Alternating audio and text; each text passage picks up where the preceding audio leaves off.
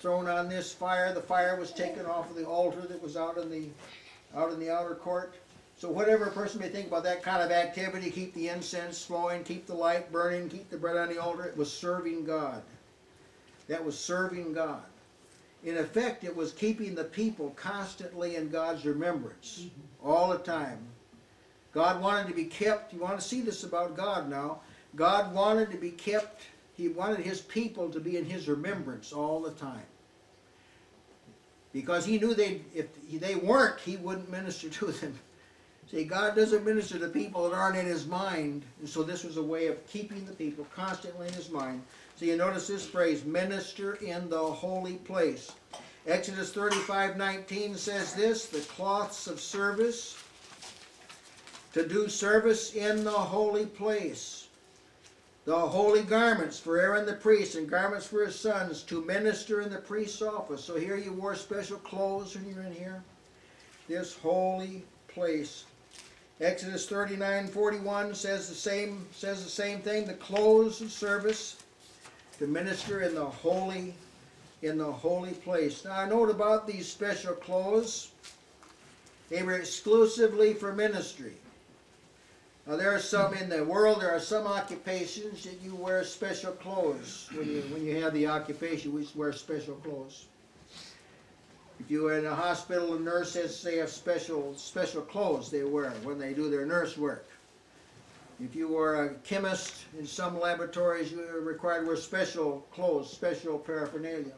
Here in God's service, they wore special clothes. Exodus 40 and verse 13, thou shalt put upon Aaron the holy garments, and anoint him and sanctify him, that he may minister unto me in the priest's office. Exodus 40:14 says, and thou shalt bring his sons and clothe them with coats. So they had full covering. No part of their person was showing, so to speak. I've thought about this often, although there's no particulars in Scripture about it, but they were traveling in a desert area. And it was not, I've been in that particular area, it's not a nice, cool place. This was very enclosed, no windows, curtains all around it, thick boards on the side of it, and they had a lot of coats and clothes and coverings on their head, ministered in here. In other words, when they were in here, like God didn't want any of them showing. He wanted special paraphernalia showing. It was just a picture, quite a picture of the robes of righteousness, being clothed with putting on Christ. When you come in God's presence, you want as little of yourself showing as is possible. Amen.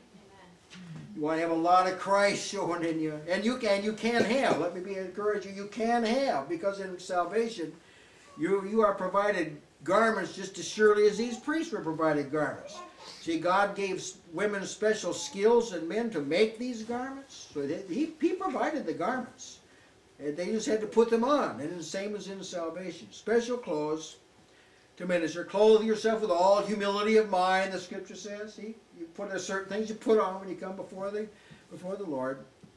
And there were special blue cloths associated with this holy place. This is Numbers, the 4th chapter, and verse 7. Upon the table of showbread they shall spread a cloth of blue. It's quite something. And put thereon the dishes, the spoons, the bowls, and covers to cover withal, and the continual bread shall be thereon. So on this table there was a beautiful blue cloth spread over this. It was covered with pure gold, you know, the table itself, with a crown around it. And there were bowls and spoons and things to mix and make the bread. Put that all in place. All this now is in the holy place. None of this is outside. The point I'm making here is that what's inside the holy place. And there were certain people that had the oversight of this structure here. Their job was to keep everything in order here. Numbers 1 and verse 50. Thou shalt appoint the Levites over the tabernacle of testimony. That phrase, tabernacle of testimony, the Ark of the Covenant was the actual testimony. It's called the Ark of the Testimony.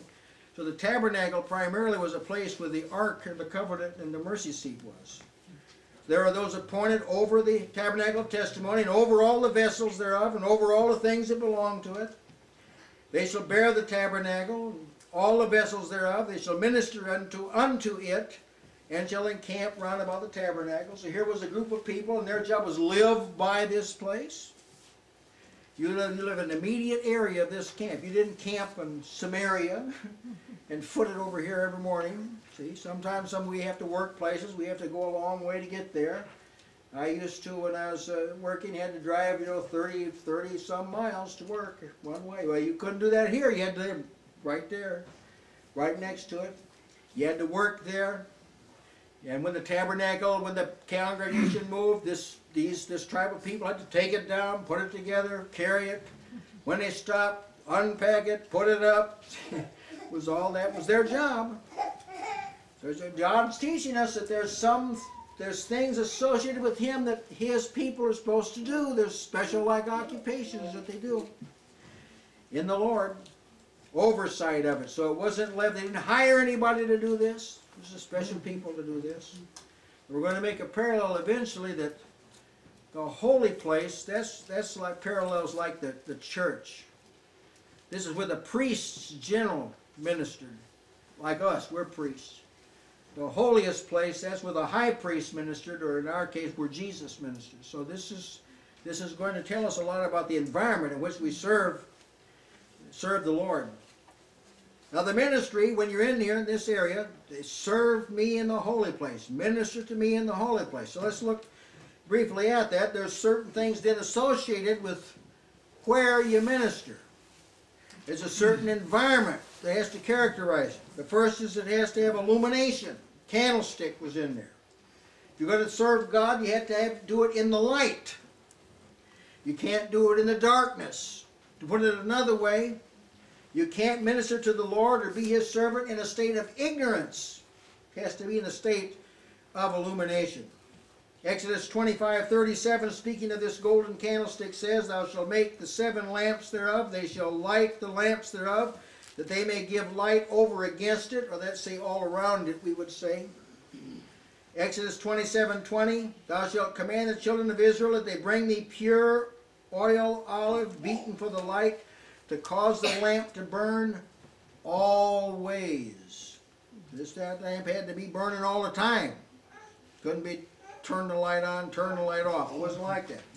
Had to be that way all the time. And secondly, there was environment of nourishment, the food. There was food set before them. This food stayed on this table for 7 days, and then on the 7th day you changed the 12 loaves, and the priest ate the older ones. That was the procedure. God got the fresh bread. You got the 7-day-old bread. That's the way it was arranged. It's like a mentality. It's like a mentality that He's developing. God gets the freshness the first. You get it after that. That's the principle. So the bread was there. Exodus 25 verse 30 says, Thou shalt set upon the table of showbread before me always. Always. This bread had to be before Him. Leviticus 24:5, Thou shalt take fine flour and bake 12 cakes thereof. 2/10 deals shall be 1 cake. Be in the rough area of about a pint of flour and oil mixed per cake. Thou shalt set them in 2 rows, 6 on a row, upon the pure table before the Lord. A row in this case would be a vertical row, 2 stacks of 6. And thou shalt put pure frankincense upon each row. It has to be fragrant. That it may be on the bread for a memorial, even an offering made by fire to the Lord, as the bread had to be baked. Every Sabbath he shall set it in order before the Lord continually, being taken from the children of Israel by an everlasting covenant. So he takes the flour, the oils that the Israel supplied, makes the cakes, set them before the Lord all the time. The priest is responsible for it being there. You couldn't come in and one Sabbath the man forgot to change the bread. You just couldn't do this. You just couldn't do this. Now you think of, you read in Scripture that when they were journeying through the wilderness, there was not a sick man among them. You remember you reading this? Wasn't a lame person among them. Remember reading this sort of things? Have you ever connected that with the tabernacle? What if the Levites, the flu broke out? among the Levites, so they couldn't serve in the tabernacle. You see, it kind of tells you why God kept them in a state of wellness all the time when they were traveling along. So there was bread in there, and there was fragrance, a pleasing odor in there that he emitted from the altar of incense. As mentioned in Exodus 30, verse 1, thou shalt make an altar to burn incense upon. Exodus 30 and verse 7 says, thou shalt burn thereon sweet incense every morning. When he dresses the lamps, he shall burn incense upon it. So when dress the lamp meant trim the wicks and keep it so it kept burning, didn't go out. I think of a wick as something like what's in a candle, and it would get charred, and you'd have to cut it off so the flame wouldn't go out. Trim that. At the same time you do that, keep the incense, sweet incense, so it's pleasing. It's a pleasing fragrance. Leviticus 16:12, he shall take a censer full of burning coals from off the altar, that's the altar in the outside, before the Lord, and his hands full of sweet incense, beaten small, and bring it within the veil. This case was the veil that separated the holy place from the outer court. Bring it within the veil. He shall put the incense upon the fire before the Lord, fire that's on the altar of incense, that the cloud of incense may cover the mercy seat that's upon the testimony that he die not. So the fragrance actually went past that thick veil that separated the holy place from the holiest place, and the incense, the odor, went over there to cover the mercy seat, which is saying, if God's going to show mercy, he has to be pleased to do it. God can't show mercy in a state of wrath. Even though the prophet one time said, in wrath remember mercy, he said. The idea is that while God's wrath is flaming out, mercy doesn't mingle with it.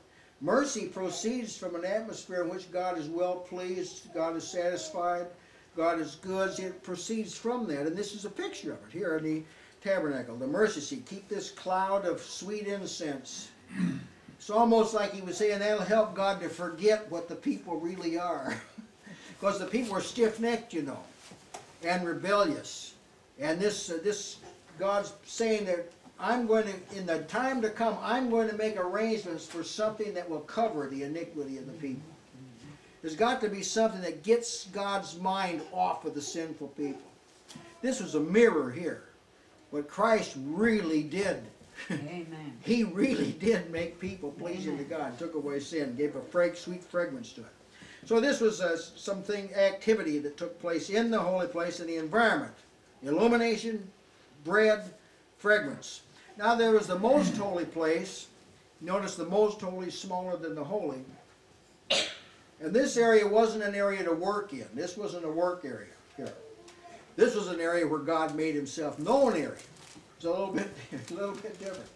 The first was everyday work hard. The other, once in a while, you get this, God speaks to you. And if God spoke to you at any other time, you had to stand outside the separation veil, and God would speak from inside. That's where God really spoke, was in the most holy place. It was 15 by 15, a cube. And the scripture says this of it, thou shalt put the mercy seat upon the ark of the testimony in the most holy place. So that was the only piece that was in there. It appears as though it pretty well filled that area. Contained the Ark of the Covenant. When once a year, the high priest could go in here one time a year. That was all. One time a year. Can you imagine? Kept this structure, built it, carried it, made sure it was clean, made sure these fragrances there, but only one time a year they could go in on only one person. The high priest, once a year. The scriptures speak about this. Hebrews 9:7 harkens us back to it.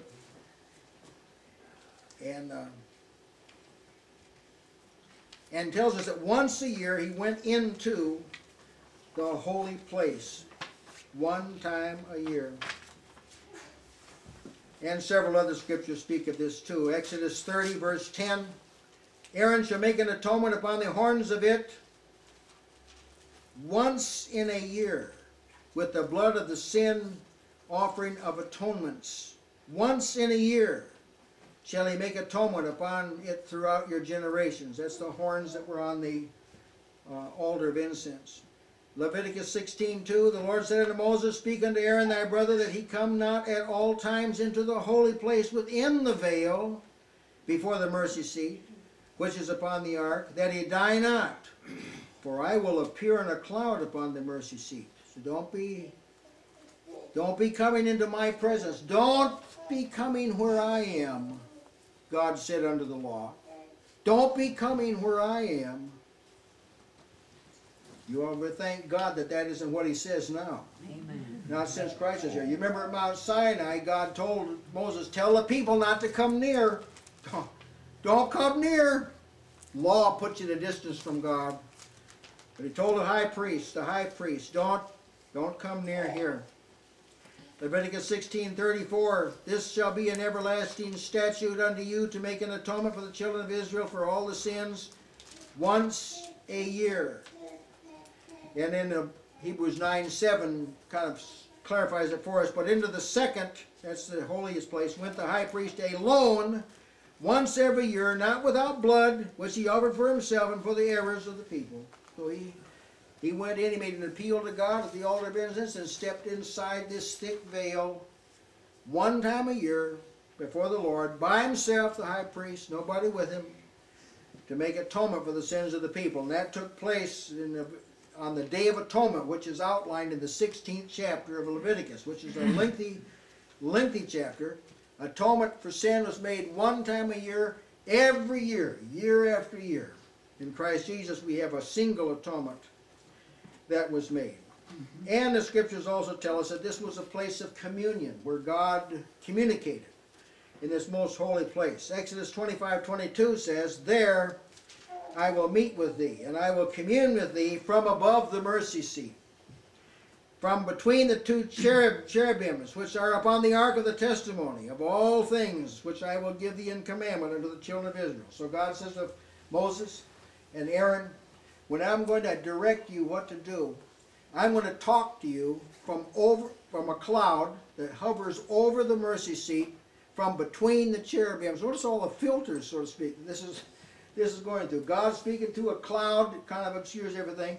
From over the mercy seat, which is it's a mercy that I'm talking to you, and I'm going to speak through these cherubims. They're like another filter that the word's coming down to you. And then whenever I'm going to direct you, this is how this word's going to happen. I'm not going to direct you out here in the outer court. This isn't where it's going to happen. I'm not going to direct you in the holy place here, where the candlestick is, and where the showbread is, and where the altar of incense is. That's not going to be where I'm going to direct you either. I want to direct you from this most holy place. Now you should really be able to see where we're going here. Going here with us, that you work for God, and God expects us to work for Him, but this isn't where the communion takes place. The communion takes place in His presence, where His mercy is. Amen. Now, in addition, the veil of separation, which separated these two compartments, was in there. It's mentioned in Exodus 26 and verse 33. And thou shalt hang up the veil under the taches or clasps, that thou mayest bring in thither within the veil the ark of the testimony, and the veil shall divide unto you between the holy place and the most holy. So that was this veil separated. It was very thick. Jewish tradition says it was about the thick of a breadth of a hand. So 4, 5, 6 inches thick, they estimate. Elaborately woven. You couldn't see through it. Your vision couldn't penetrate through this. You couldn't. It wasn't like a thin veil you could see through at all. So there was the holy place and most holy place with this thick veil between them. One place you trafficked in every day. Another place you trafficked once a year. How's that? In the same building. In the same building was some place the priests were in every day, and one place only one person, high priest, went once a year. So it should tell you something about God, that every place you serve God's not the same. Jesus taught in the temple every day. That's what Luke says. In the daytime he taught in the temple. It's like the holy place. In the night, he said he prayed in the garden. That's like the most holy place. He got into a place where he's closer to God, where there's more direct communion. Even though when he worked for God, and There's a great joy in it. In a sense, there's a little bit of distraction in it. I'm talking about legitimate work for God. There's a little bit of distraction in it. Not sinful distraction, but it's the type of thing you can't concentrate fully upon the Lord as you can when you're alone with Him. Like the Lord was alone, He'd go out and pray alone with the Lord. That was pictured in this most holy place. Now let's take this, that's just the historical facts of the case. Let's look at the new covenant realities that are fulfilled in this. Now first of all, in the tabernacle, everybody couldn't serve in here. We didn't rotate the various captains of the tribes and this sort of thing. A special people served in the tabernacle. Special group of people served God. Now in Christ Jesus, this is exactly what happens. God has ordained a special people to serve Him. Now it's not clergy, that's not it. It's the saved themselves, the body of Christ. They're like the priests that God has ordained to serve God. Think of the tabernacle when you read something like this in 1 Thessalonians 1:9.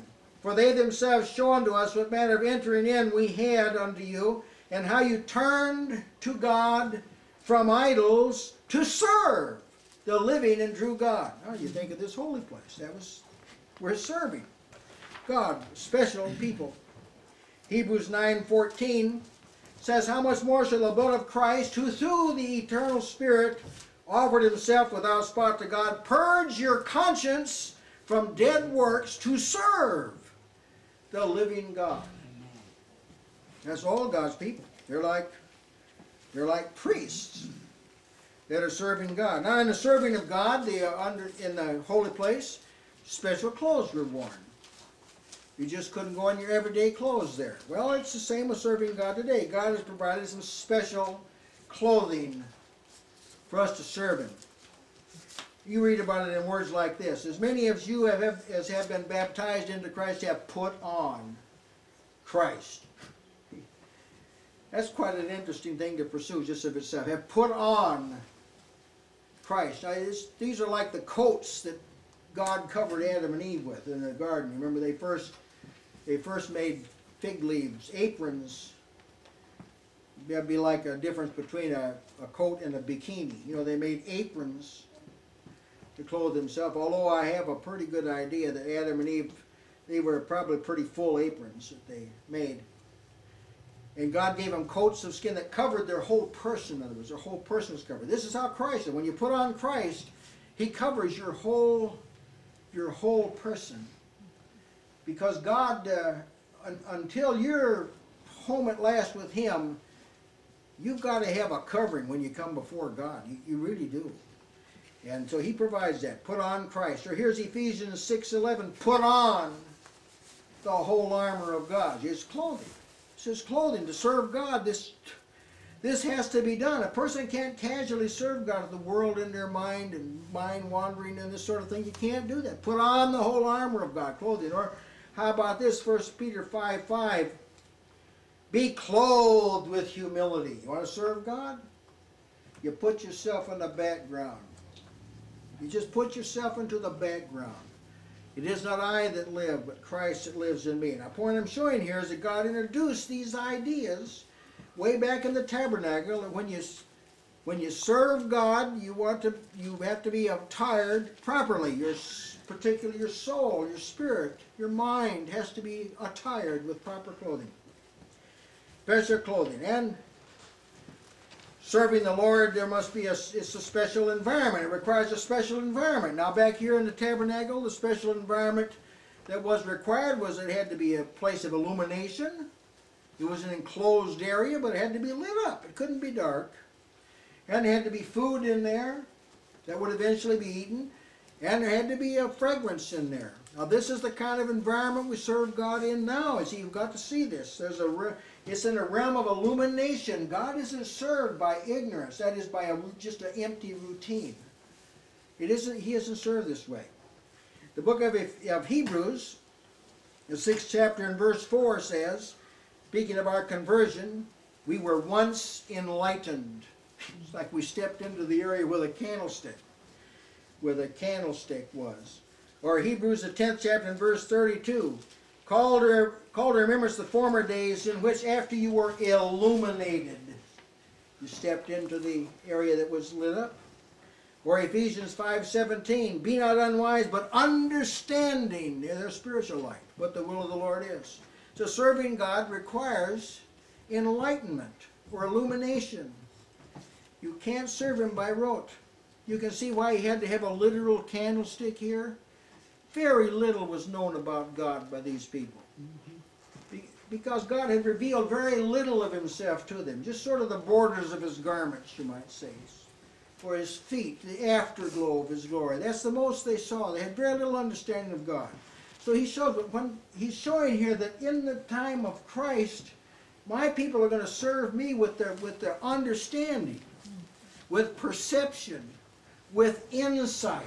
See, knowing knowing the will of the Lord. That's how God is served. So if you're ever tempted to serve God in a state of ignorance, not knowing what you're talking about, not quite understanding what everything's about, if you're ever tempted to attempt to serve God in that way, just like, don't do it. God won't accept this. Just as surely as God wouldn't accept a priest's work in the holy place with the candle out and the bread not on the table and the incense not there, He wouldn't accept work like that. So God will not accept work, service, unto Him that's not done in the environment of understanding and illumination. That's the way God is. That's the way He is, and in Christ He's provided for that kind of environment.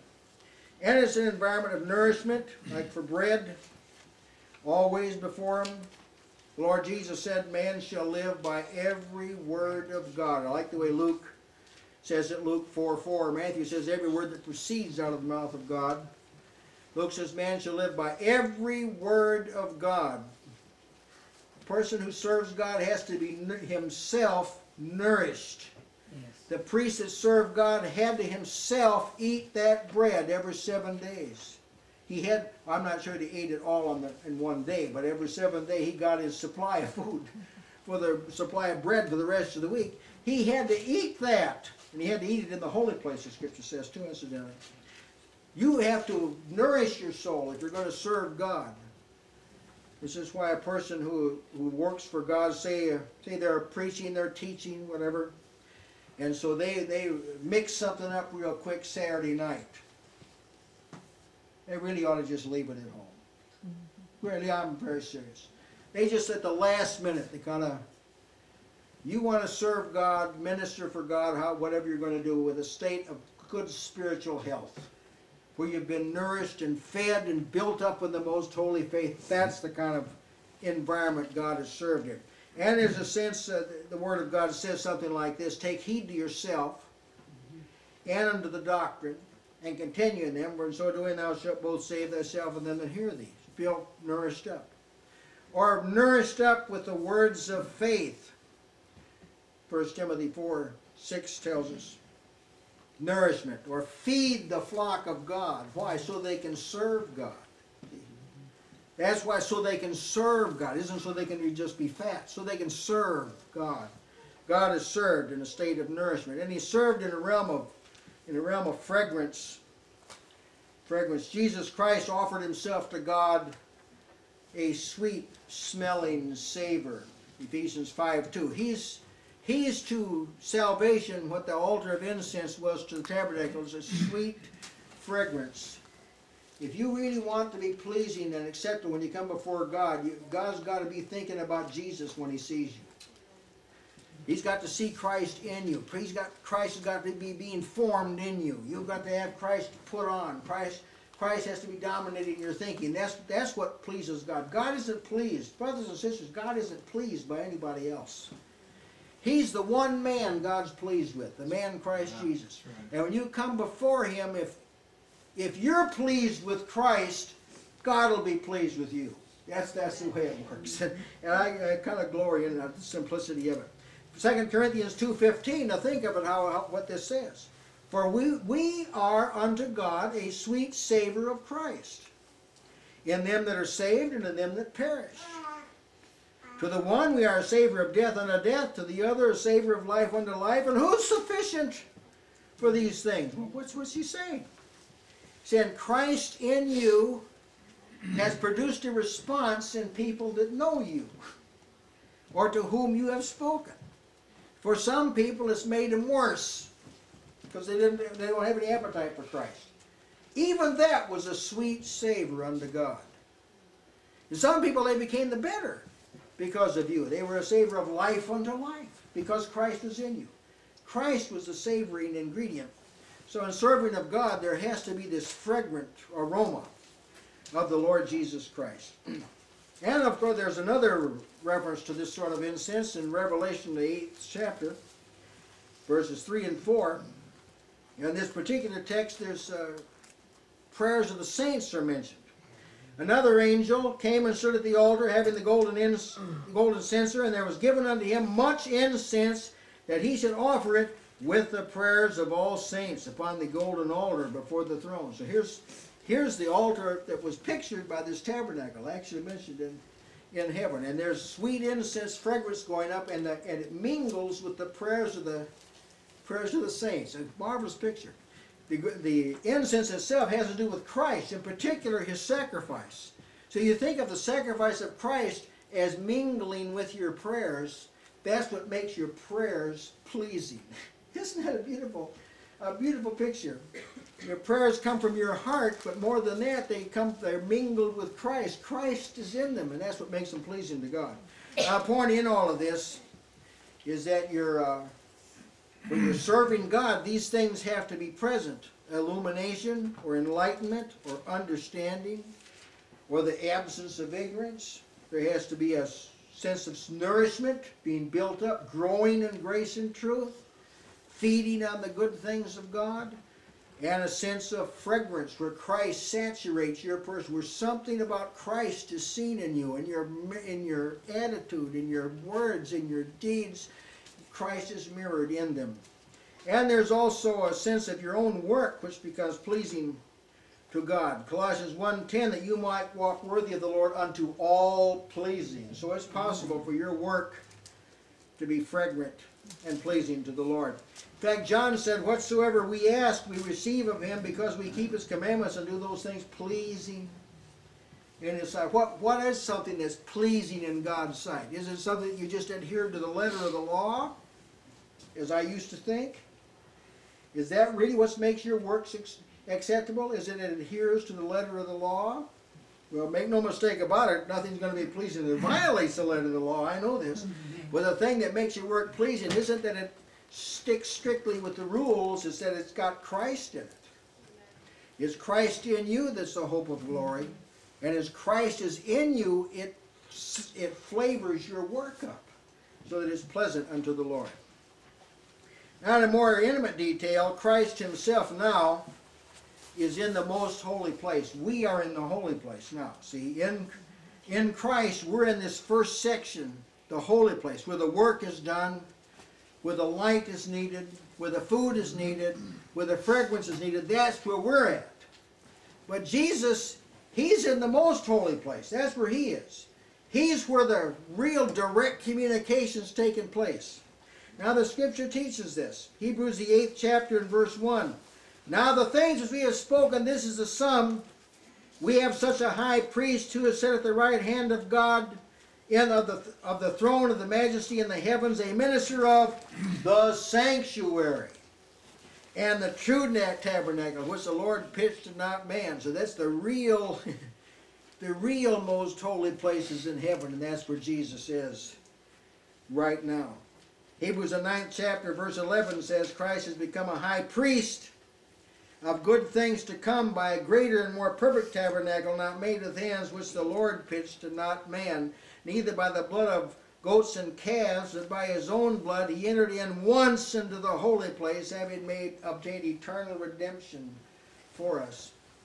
Now, for several years of my life in Christ, which has now been 51 years. That's quite a blessing itself.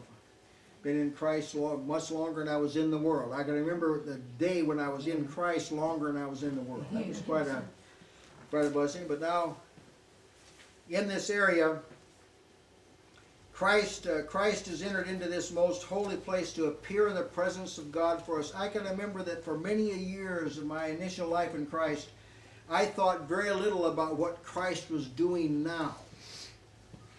I only thought about what Christ did, when he died, when he rose, when he ascended. And it kind of, my thinking kind of stopped there. I don't know that I can't put my finger on precisely why it did, but I just didn't do a lot of thinking about what Christ is doing now. But what Christ is doing now is his most important work. That's where his death is being applied now. See, when they killed the bullock out here, and the goats and the ram for the Day of Atonement, they had to take the blood inside the most holy place. That's where it became effective. Now what Jesus' death became effective when he took his blood into the very presence of God, into the most holy place. And what he's doing now is doing for us what the Day of Atonement did for Israel. The Day of Atonement, they couldn't have survived without this. Now it had to be a repeated day. Every year they'd repeat it again. Over and over, year after year, at least 40 years in the wilderness. At least 40. There were at least 40 Day of Atonements just in the wilderness journeys alone. But Jesus, one time, he entered one time, his death was so effective, no more deaths necessary. Amen. No more bloodshed necessary. That's how effective it was. That's how pleased God was. It was to God what this blood and light and bread on the altar and the altar of incense, he's all of that wrapped up in one. It all pleases God. God is greatly pleased with what Jesus has done. In fact, he said before he died, this is my son in whom I'm well pleased. Very well pleased. And even more so now that he's entered into heaven. So Christ now is ministering in heaven in our behalf. He's interceding for us. He's mediating the new covenant. Now, he's a different kind of mediator. You understand? He's a different kind of mediator. He's not a mediator like Moses was. Moses was a mediator between God and the people, but Moses kept the wrath from coming on the people. That's how he mediated. That's how he mediated. Lord, don't destroy him. That's not how Jesus mediates. Jesus mediates by bringing things from God to us. This is how he mediates. He's taking the benefits of the covenant and bringing them to the people. But he's doing it from heaven. He's not doing it from earth. He's doing it from heaven in the most holy place. You see, you've got to get this perspective that working for God is good, but Jesus working for you is better. That's the thing that makes your work acceptable. Yes. So Jesus is presently in the holy place working for us, which makes our work acceptable. In fact, the scripture says that we draw nigh to God by what Jesus did. We draw nigh to God. That's contrasted with your work. Now, see, I want you to see this, that in this holy place they did a lot of work. A lot of work. But when they came into the most holy place, they didn't do a lot of work. The main thing was drawing near. Now, your main job is to get close to God. Jesus died so you could get in the most holy place. This is where God wants people. In the most holy place, not just in the holy place, to draw near to God, close to him. In fact, the scripture says this, the law made nothing perfect, but the bringing in of a better hope did, by the which we draw nigh to God. Hebrews 10:22 says, let us draw near. Let's talk about this holiest place, see? Let us draw near with a true heart and full assurance of faith, having our hearts sprinkled from an evil conscience and our bodies washed with pure water. Or James said, draw nigh to God, and he'll draw nigh to you.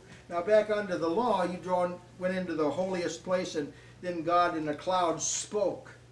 That's how he drew near them. But that's not to compare with what he does now, brothers and sisters. Now the objective is to get into the most holy place. That's what Hebrews 10:19 says. We want to come into the holiest, where God is all-consuming, where nothing else, your vision, your understanding isn't mixed with anything else. It's God and God himself through Christ Jesus. You're not occupied with what you do, what you should do, what you didn't do, what you ought to do. It's not that. It's God. It's the all-consuming vision. That's where your power lies. That's where the power lies. The more conscious you are of God, the more powerful you are. The least conscious you are of God, the least powerful you are. The more assured that you are that you're in God's presence, the more sufficient you become. The least assured you are, the least sufficient you become. Into the holiest place. Now the old covenant kept men out of the holiest. Once a year. One man. The new covenant brings you into the holiest of all. See? In fact, when Jesus died, you remember that veil that was in the temple? It was the veil that in the tabernacle separated the holy from the holy place. It was torn in two from Scriptures, all three Gospels. Very careful to say this. From the top to the bottom. It was God like tore it open. And what he is saying was the way to me now is open. You can come to me now. You can come to me now. In the words of Scripture, you can come to find mercy, mercy and grace to help in the time of need. You can come near. But if it hadn't been for Jesus' death and for Jesus now, we couldn't do that. The place of communion is the most holy place. Now, I know that as you serve God, there's a certain realization of God and fellowship that does take place in that. I understand that. But that's not the sustaining communion. The sustaining communion is when it's just God and you. That's the sustaining communion. Here we have edification one with another. No, and it's of great benefit. But the design of this edification is to enable you yourself to come into the presence of God. That's where you receive your real strength in His presence. So working for God is good and necessary. But getting into the presence of God is the most essential thing, where you have the benefit of hearing from God and being directed by Him. So the holy place and the most holy place, a place to work and a place to commune, a place of activity where you are what you do is the main thing. In the holiest, what God did was the main thing. And may God direct your steps so that you will become more familiar